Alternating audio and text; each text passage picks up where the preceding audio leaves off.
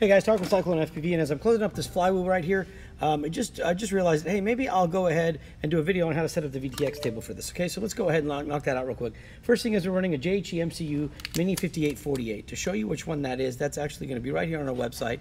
You go to cyclonefpv.com, and then you go to the FPV gear, and then you go down to VTX, and then you go down to JHEMCU. You're going to see the one I'm working on right now is this one right here, and I just added a link for this so that you could go to video tutorials and instructions, and you'll see that here's the file that you're going to need. I also mentioned here that you could not just left click on it. Here's what's going to happen. It's going to open the file.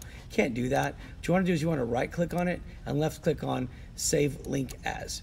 Okay, and then it's going to open and save it as your JSON file. Okay, so make sure to do that, and then the video that I'm making right now about this will actually be posted right under there so you can watch it. All right, so here's what we're going to do.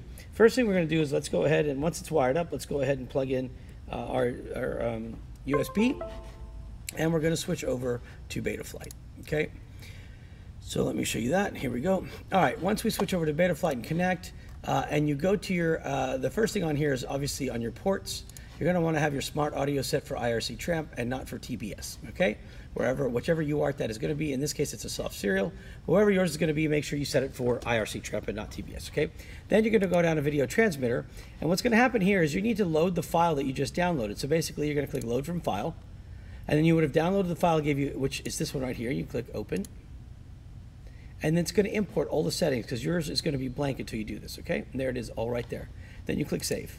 That's it. So that's how you load your VTX table. So go in there, your table will be empty. There should be nothing in here. It's going to be blank waiting for you to do that. And all you do is just load that file that you download from that link there, and then load the file and then click save, and your VTX table is done, and then everything else is ready to go. All right. If you have any questions on that, guys, you can always hit me up at cyclonefpv.com. Most importantly, please subscribe to our channel below. I like to show my kids that we actually have people paying attention that are helping to boost our numbers here, and for some reason young people think it's cool to have a bunch of followers. I have no idea. Or subscribers. Outside of that, guys, God bless, be safe, most of all, go spend time with your family. You never know how much time you have left, guys, so go make the most of it, and I will be back with another video shortly and some pretty cool new drone stuff that we're doing. See ya, peace.